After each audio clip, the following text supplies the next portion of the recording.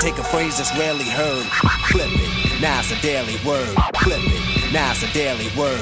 Flip it, now it's a daily word. Now it's a daily word. Yeah, what's good? Your boy Ash Cash, and welcome to Wednesday, January 28th, 2009. Today we're dedicating the daily word to being afraid. I don't know what you're afraid of. Whatever you want in life, it's yours to have. A lot of us are afraid of failure, afraid of success, afraid of what people would think. There's so many things that we're afraid of, but you can't be scared. You have to go after your dream. You have to do what it takes to make things happen for you. I'm gonna leave you with a quick quote.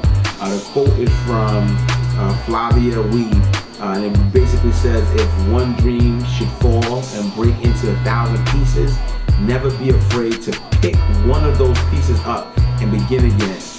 It's another thing people are afraid of. A lot of times people are so stuck on a plan that they've set for themselves in their mind, and if that plan doesn't go according to the way they thought it was going to go, they wind up giving up, being frustrated, being discouraged, and they no longer go after that dream. Don't be afraid to pick up the pieces and start from scratch, because I guarantee you that if a goal fell into 1,000 pieces, you now know what you're not gonna do. So keep that in mind, take that as a blessing. It's your boy Ash Cash. I'm signing out. I'm gonna see y'all tomorrow, same time, same place. Make sure you check us out, Daily Word.